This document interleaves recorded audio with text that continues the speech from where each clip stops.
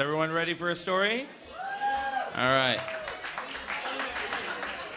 Now, long ago in Ireland, there was a band of Irish warriors known as the Fianna, and their leader was a man named Fionn MacCool.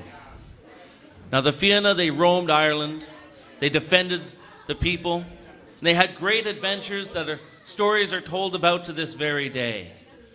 But all the days and years that the Fianna roamed Ireland, they only ever went to the Aran Islands once, and this story is why. Now, Fionn and his Fianna were hunting in the mountains of the Aran Islands when suddenly a thick fog fell about them. And they couldn't see where they were going, and they couldn't see where they had come from, and these were the greatest trackers Ireland had ever seen. But through the fog, suddenly, they saw a light, and they made their way towards it, and there, in a window, they saw a candle, and it was the window of a house that was nestled right into the mountain. So Fionn came up to the door, and he knocked on it. The door opened, and there was an old man. And Fionn said, "Old man, I am the great Fionn MacCool, and these are my Fianna. Please let us in so we can sit by your turf fire and take the chill out of our bones that has happened because of this horrible fog that has fallen about us." And the old man looked at Fionn MacCool, and he was not impressed. But Fionn continued talking. He said, "Old man, please, let us into your house. I am the great Fionn MacCool. These are my Fianna. Perhaps one day you will tell your grandchildren about how my Fianna and I visited you in your house." At this, the old man smiled. But when the Fianna saw that smile, they could see that it was without warmth, and it was without humanity. And it put a chill in their bones that had nothing to do with the fog. But the old man opened the door, and Fionn and his Fianna came inside, and they set themselves up by the turf fire, and they warmed their hands. And soon there was a young lady appeared, and she brought them cakes and ale and bread and cheese. And that girl was beautiful.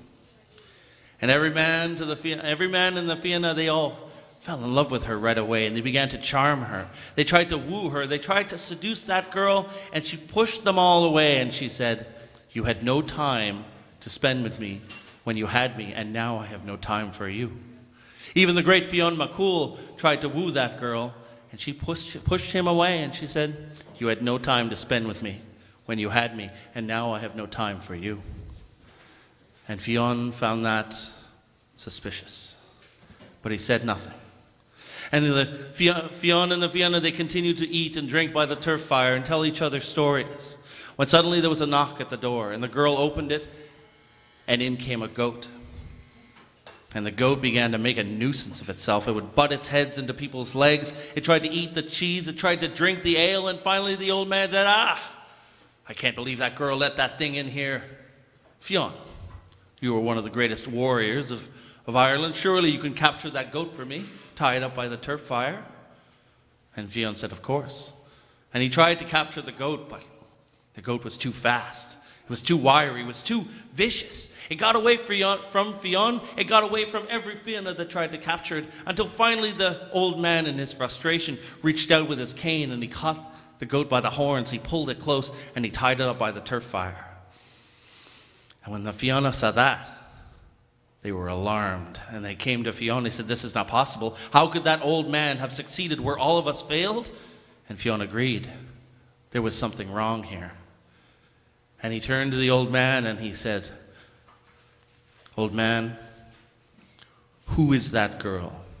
For every Fianna swore to me that he had never seen her before, and yet she spoke of us as if she knew us." "Ah," said the old man, "Fionn MacCool, that girl is youth. And she spoke truly when she said that none of you ever took the time to appreciate her when you had her. And now she has no time for you, for no man can regain his lost youth." At this, Fionn stood up, and he faced the old man, and he said, "Old man, tell me, what is that goat?"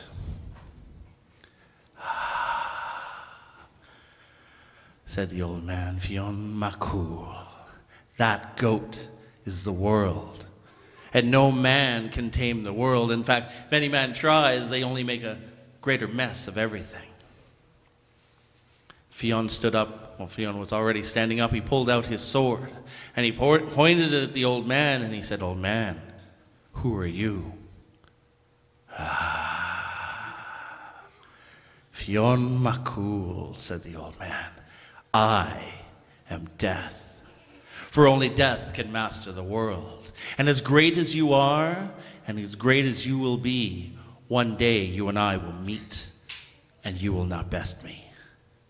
At this, the Fianna drew their swords, and they made to attack the old man, but immediately they all fell asleep.